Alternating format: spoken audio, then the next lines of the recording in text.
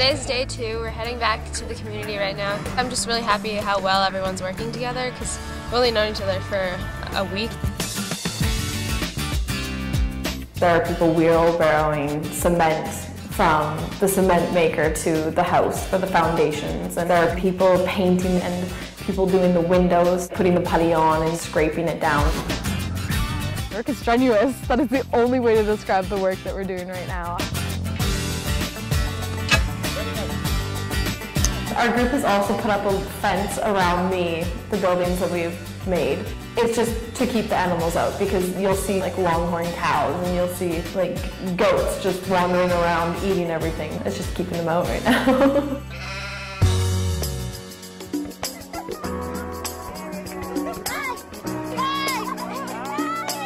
The latter half of the day is spent working with the kids in a sort of camp-like situation.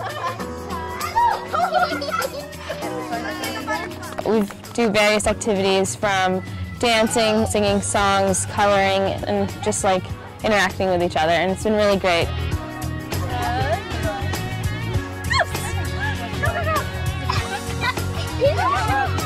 I think being immersed in the community is very important. I don't really know what to expect, but coming here and seeing everything, I mean, it's awesome. This is a really new experience, but I'm glad like we're all working together.